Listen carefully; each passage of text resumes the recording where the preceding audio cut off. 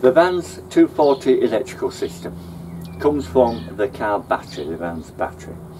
Now, on these vans, they don't like you playing with the battery, so they've hidden it away underneath the step of the passenger. You've got to unbolt it all. And there it is. A big meaty battery in its own compartment. Now you need access to that to be able to set up your charge system.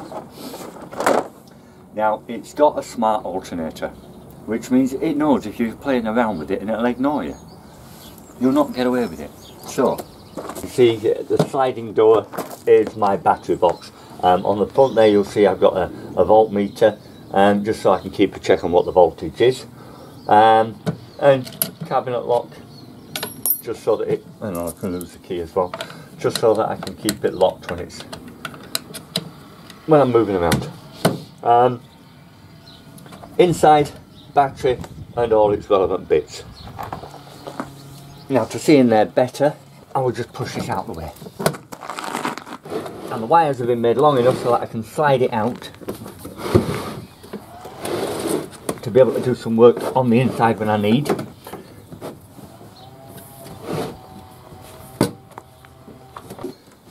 Now inside the battery box we've got obviously first the battery, the auxiliary battery here. Then we've got the inverter, my 240 volt inverter, the CTEC DC to DC charger, and a auxiliary battery, an auxiliary fuse box, 6-way fuse box, and I've put a tail block there for the negative side, make it simple to connect up. I've also put a cigarette lighter in here as well, and down there we've got an amp meter to show me when I'm using, if I want to check on it, what ampage is being drawn at any particular time. Okay, setting up the auxiliary charge system. We start off at the vehicle battery. First thing we need to do is put in a split charge relay. That is this thing down here. What this does is connects the two when the engine is running and disconnects it when the engine is stopped. If you don't do that, then obviously over time you can drain your vehicle battery. Now what we need for this is first you've got your main cable coming from the live of the battery going to the relay. From the relay going to your auxiliary battery. Then we have a switching wire to the relay, which you take from any point that you know comes live only when the ignition is on. The ideal item for that is usually a cigarette lighter. Check it, if it works, then use that. And then the relay itself needs a ground, so I've just connected that to the battery earth. You can connect it to the body if you want. There is no other wires then going back to the auxiliary battery.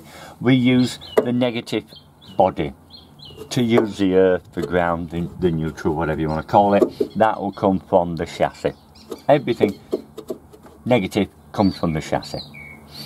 Then I've got this protective cover on here just to protect that live cable from the rubbing of the case that's over the top of it. The live cable here runs underneath the vehicle and through holes in the chassis. I've sent the wire through the body under the van. As you can see, these are holes that was already in the van, and so that we don't get any shaping, which can cause immense amounts of trouble if it shapes and shorts out against the body. I've put this silicone around, which is again a CT1 that I use a lot of for bonding and such. It hardens very strong, so the wire is not going to move at all inside them holes. Now connecting up is relatively simple. From the van battery, from the relay, we have first this main cable coming through that you've just followed underneath the van. It goes straight into the CTEC and the relay. Connecting it into the CTEC, because it's a smart alternator, we connect it into the port that's normally used for the solar panels. If it was a standard alternator, we'd connect it into this bottom one here that shows you an alternator on it.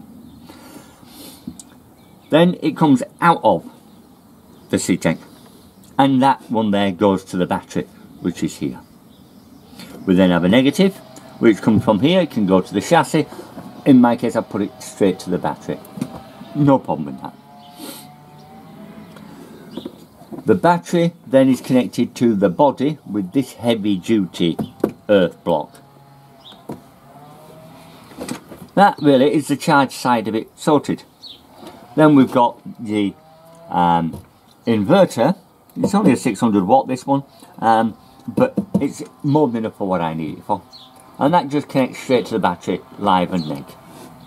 The auxiliary fuse box is just connected straight to the positive, because it's only a positive. Just connects straight to the positive on the auxiliary battery. And I've connected the cable from the negative to this tail block. And that basically is the charge system sorted out.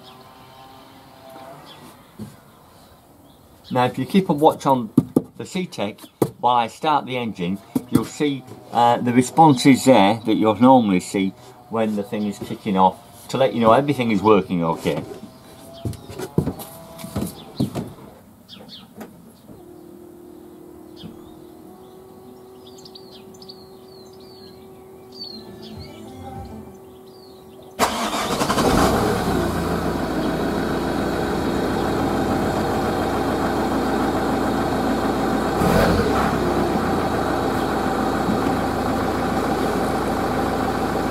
You see, I got a little flicker on the top one here when you first turn the key. That's just to say I've turned the key on, but then it goes off until the engine's actually running, and that shows you then that there is power coming to it. This shows you which input you've got, whether it's bottom from alternator or top from solar panel, and then it shows you it is getting through to the charge.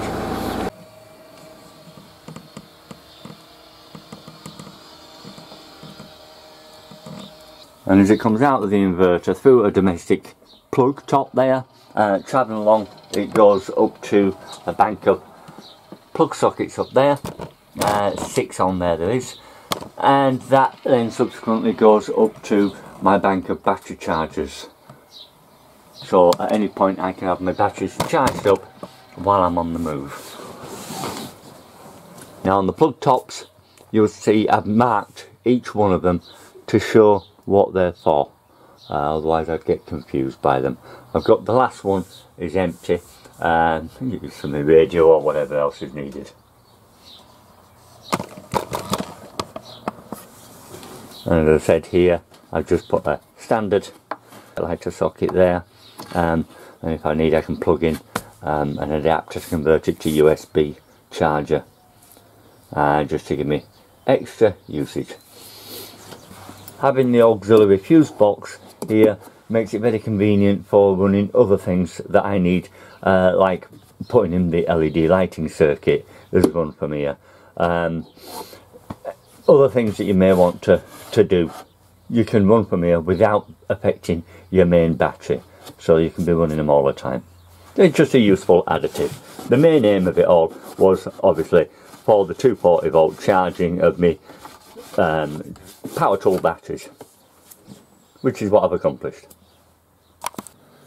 So that's how I put in my 240 volt system for a vehicle that's got a smart alternator, connecting up a DC-DC charge system.